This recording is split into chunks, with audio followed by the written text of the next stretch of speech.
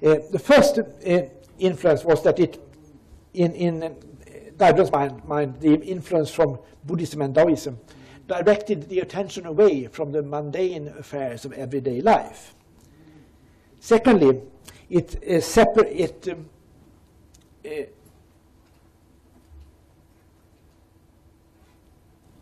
separated the spirit from the body.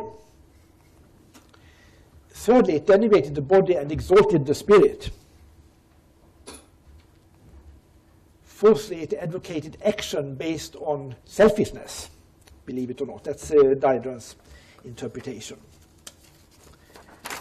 And furthermore, it made people prefer non-action to action. And finally, as a result of influence from Buddhism and Daoism, Daoist argued that study and learning became despised. The essence of the Buddhist and Daoist influence on Li Xue, as he saw it, was the transformation of Li principle into a subjective entity. In fact, Daoist maintained that Li, as used by Zhuxi and his followers, was just another name for the Buddhist idea of true emptiness, Zhengkung, and the Daoist concept, true master, Zhensai.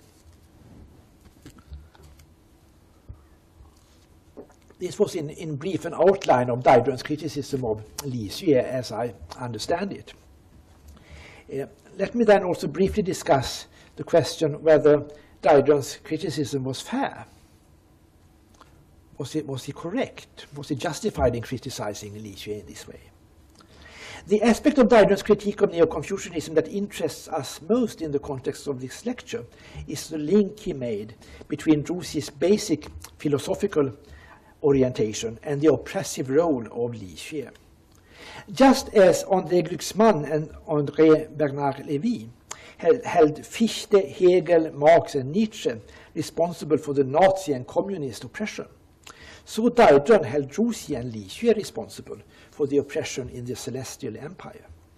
Now, to what extent was Daoist's critique in this regard reasonable?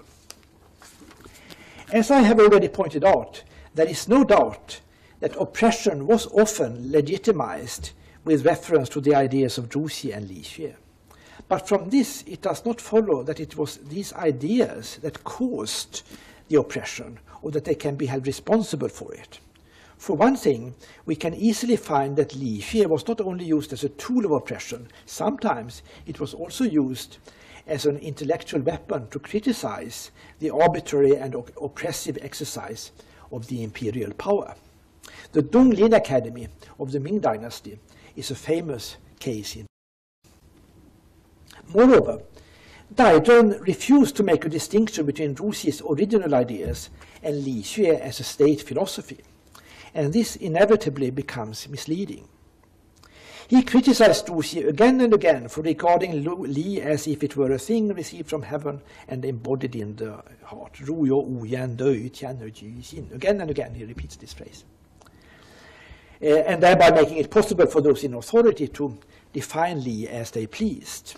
But while this criticism is quite to the point with reference to official Li Xue, it seems much less so with regard to Zhuxi's original ideas.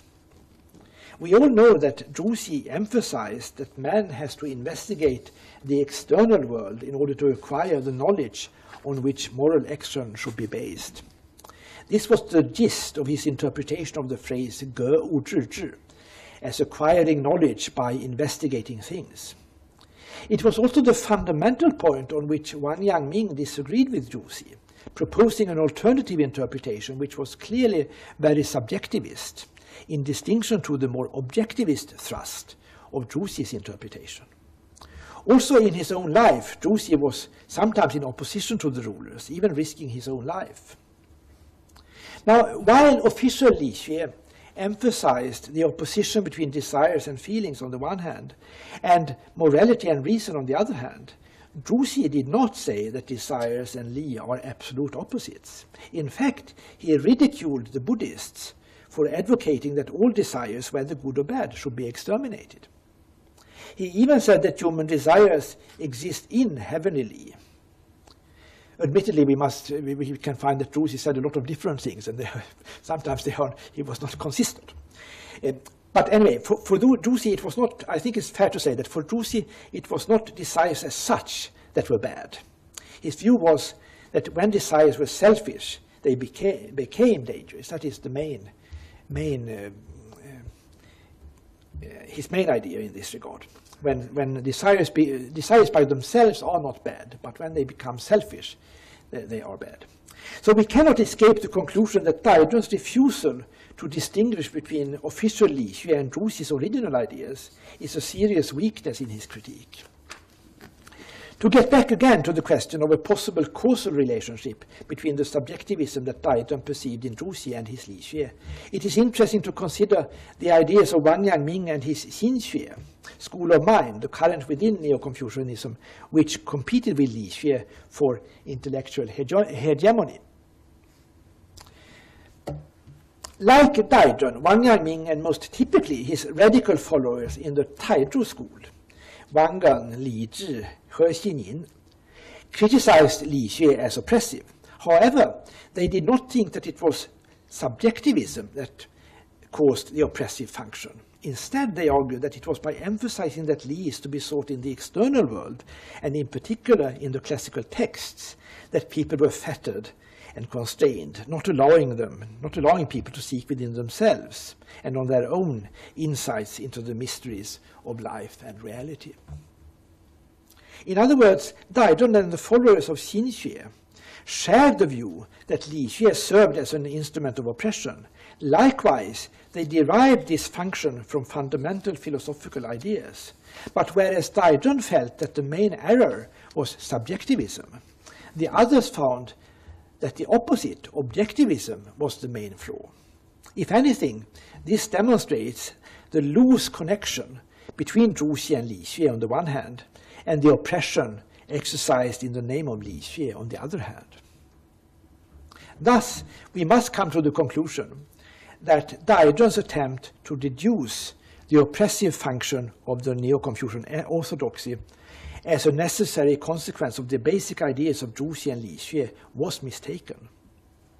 Practice has shown that these ideas were used for diverging and even contradictory purposes. If we now try to lift our eyes and look beyond the boundaries of Chinese tradition again, we may discern some striking similarities between the social dynamics of basic philosophical orientations such as monism, dualism, subjectivism, and objectivism in China and in Europe, and the views of these dynamics.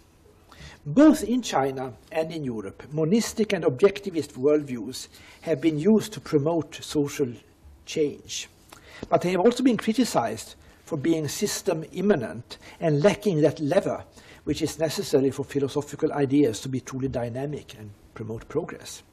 Likewise, dualistic and subjectivist orientations have been seen as offering that ideological lever which is necessary to promote profound societal change. But they have also been seen as preventing social progress by diverting people's interests away from the mundane world or by invoking divine authorities to support reactionary values. So what are we to make of this? Can we see in this Sino-European comparative perspective any interesting truths about the social dynamics of basic philosophical orientations? I believe we may at least acquire a clearer and more precise understanding of these dynamics.